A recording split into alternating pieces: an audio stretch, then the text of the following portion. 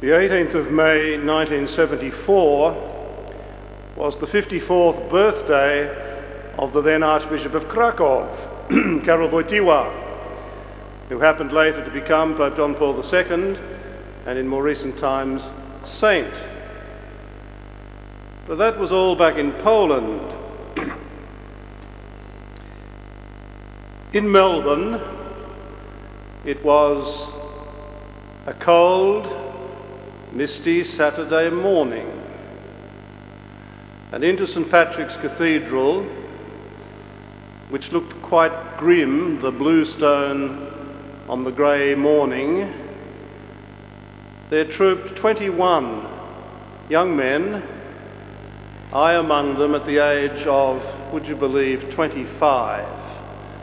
And there, 21 of us, this was really the last hurrah of the big numbers, both in seminaries and for ordination.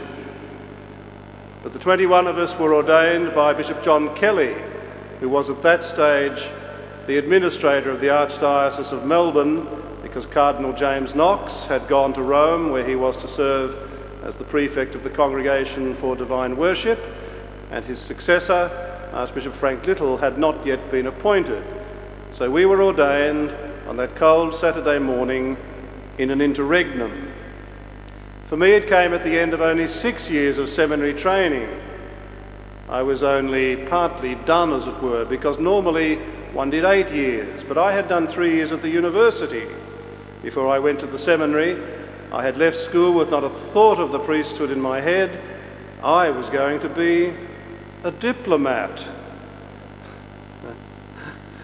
But I ended up a priest, and this was the first of many surprises in my life, which, as I look back, has been nothing if not surprising. How could I ever have known on that day 40 years ago that I would stand here as the Archbishop of Brisbane? It seems almost incredible to me as I look back across the landscape of my life. Beyond ordination, I served for 5 years in parishes and got mud on my boots, and I look back upon those 5 years as one of the most crucial times in my life. And then for almost 20 years, not quite, about 18, I studied and taught the Bible. I had never imagined that I would be given to biblical studies, but what greater gift could I have been given by Archbishop Little? Then beyond 20 years, or almost that, of studying and teaching the Scripture, I served, and this was another astonishing surprise, for 5 years in the Holy See, in the Secretariat of State, in the last years of John Paul II. And after 4.5 years of service there, I was ordained bishop, and for 12 years I have served as bishop, first in Melbourne, then in Canberra, now in Brisbane. As someone said, next stop, Thursday Island. In all of this, and here I state the obvious, I have been a pilgrim, or perhaps a rolling stone is better. At the recent meeting of the Australian bishops in Sydney, I sat, as I often do, at the tomb of St. Mary of the Cross MacKillop. And on one side of her tomb there are inscribed the words, "We are but travellers here." This was absolutely true of her. She was an astonishing traveller, all over the place, indeed the world, as pilgrim or as rolling stone. For me, this has been that home is nowhere and home is everywhere. And I think of the words of the Irish immigrants who used to say, and perhaps still do, you are never far from home if you can say your prayers. Those words are simple, but in my experience they are profoundly true. You are never far from home if you can say your prayers. I've never known what homesickness is or what it feels like. I have never missed any place. Occasionally people have said to me, do you miss Melbourne? Do you miss Rome? The answer is no. Home for me is Brisbane. Home is nowhere, and home is everywhere, and home, happily, is here. As I look back across the story of these 40 years, I can say that nothing, and I do mean nothing, has turned out as I expected. In fact, it's turned out to be better and richer than what I had in mind. I thought I would be in parishes, and why not? Then I thought perhaps I would teach. Teaching is perhaps the thing that I will do best in life, but nothing has turned out as I expected. I look back upon my ordination and I can see there what I could not see at the time, that I signed a blank cheque. Had I known that the cheque was quite as blank, I may have hesitated, but sign I did, and blank it was.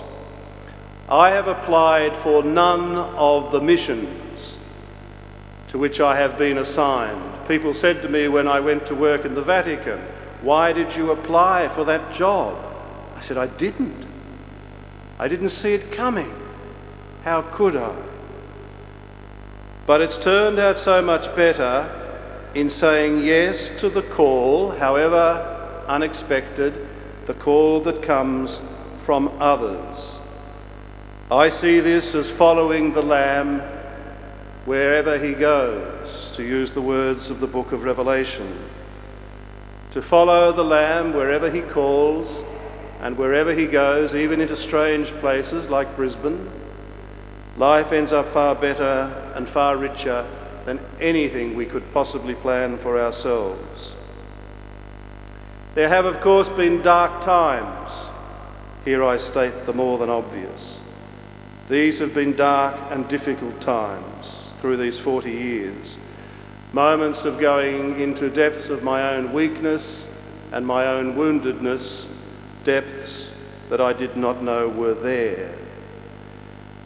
But I can see now, as I look back, what I could not see at the time, that those moments and the grappling that they entailed were the most fruitful and decisive moments of my life.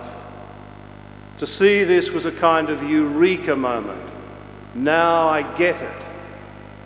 It came to me with a special vividness when for the first time I taught the letters of St. Paul many years ago now. And I was teaching on the letter to the Philippians. And there was a moment there that I will never forget, where it was, if I might quote the Acts of the Apostles, as if scales fell from my eyes. And I saw the truth of Paul, and I understood that it was my truth too. What Paul says in Philippians is, I have come to see now that what's happened to me has served to advance the gospel. What he's talking about is his imprisonment.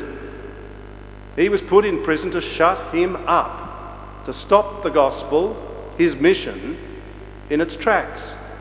And what Paul comes to see is that it had the exact opposite effect. It gives his mission, the good news, only greater momentum. Every attempt to stop him and his mission only gives it greater impetus. Then I understood what he meant when he says, when I am weak, then I am strong. It was as if scales fell from my eyes, and I saw, as if for the first time, the truth of the cross as the truth of my life, and as the truth of Jesus, the good news. And hence the rather enigmatic motto that I chose when I was named bishop: blood and water. From the wound there comes the fountain of life. From the weakness, and precisely there, the thing that we seek most to escape from or deny, from that point there comes the true strength. That is the good news. The weakness does not have to mean death, nor does the wound. On the contrary, they mean life in the light of Easter. Some of my year mates have died, the 21, some have departed the priesthood, and others who have not departed have lived, as it were, on the brink of a precipice through 40 years. Moments of uncertainty and doubt perhaps about their vocation. I can only say that since I entered the seminary on the 22nd of February 1969, a stinking hot summer's day down south, I have never doubted, not even for a moment, that I am where I am meant to be. There may have been dark moments, and there certainly have been difficulties, challenges which I felt I could not meet. But none of that has led me to doubt that this is where I'm meant to be. And here, brothers and sisters, I am talking about the mystery of vocation. I went to the seminary because I felt called. 40 plus years later, I feel even more deeply called. Don't ask me to explain in any great detail the mystery of vocation. It's intensely personal. It is about Mark, and I don't fully understand that.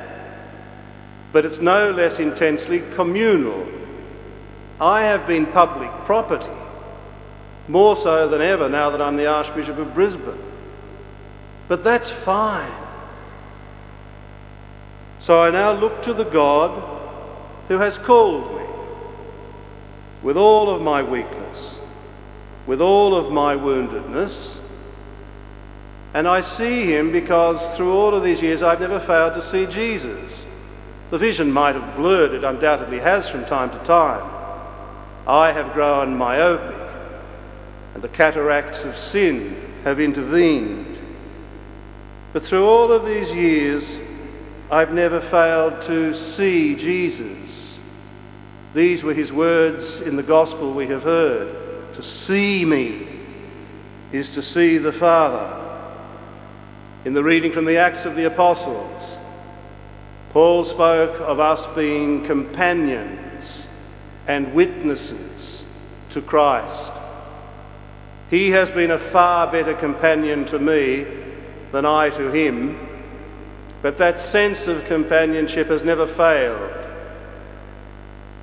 And I have, in the midst of all my half-visions, never ceased to witness to the one whom I have seen and heard, so that in a moment like this, as my life is gathered to a point of focus, I can say in the words of St. Paul, as I look back across 40 years, there is only Christ.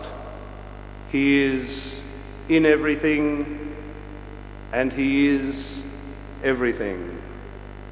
Amen.